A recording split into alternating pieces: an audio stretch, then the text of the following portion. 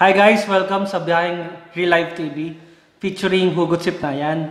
At para sa ating vlog today, tuturuan ko kayo kung paano gumamit ng Google Meet as your online class.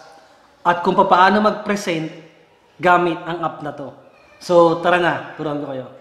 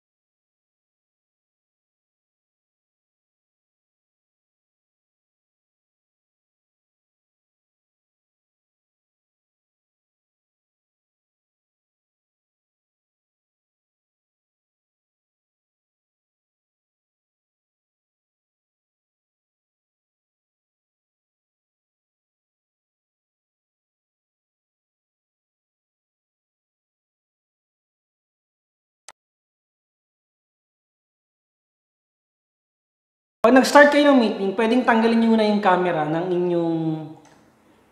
inyong laptop at saka yung para ang gagamitin nyo kasi yung cellphone.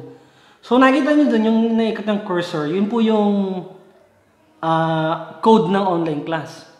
So ang gagawin ninyo sa inyong cellphone, join kayo, tapos itatype ninyo yung code na yon. Pag ina-type nyo na siya, kiklik mo yung join class o join meeting. Once na you join the meeting, guys,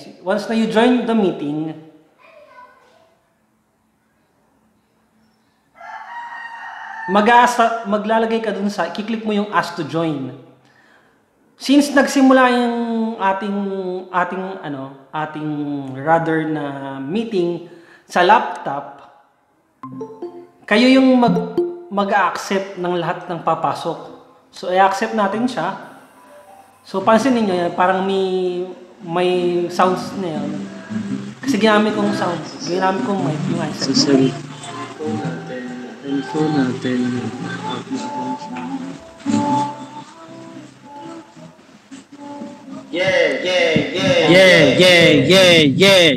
Tinetesting ko yung sound kung may sound.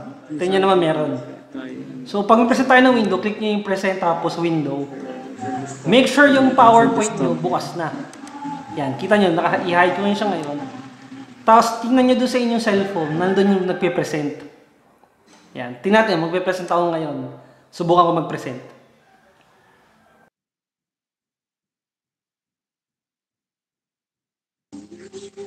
Hello.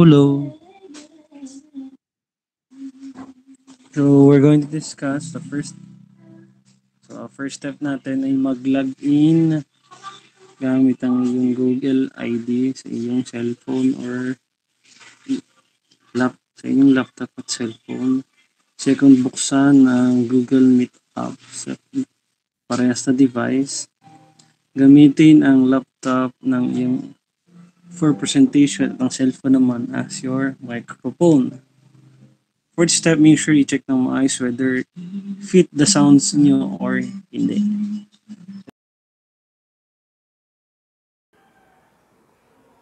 So napapansin niyo guys, yung pag-present niya, ginamit ko yung cellphone as your mic, tapos ginamit ko naman yung laptop as the presenter. Kita niyo yung sa akin, sa cellphone ko, doon nalabas yung sounds. So ginamit ko siya mic. Avoid niyo lamang na magtama siya kasi nagiging nagpipidback yung sounds. Ulitin natin yung step ha. So make sure i-login nyo ang inyong Google account sa inyong cellphone at inyong laptop. So ite-turn up ninyo yung mic at saka yung camera ng inyong laptop once you join both meeting. Tapos click nyo lang yung tab na present. Tapos yung tab, yung window na kung saan nakalagay yung inyong PowerPoint. Make sure nakabukas yung PowerPoint ninyo habang kayo magpe-present. Then, don't forget to enjoy. I hope you learned something. Ingat mga ka-relife and please like this video. Marami pa tayong video yung gagawin. So kailangan ko supportan nyo. Thank you. Ingat mga ka-relife. God bless.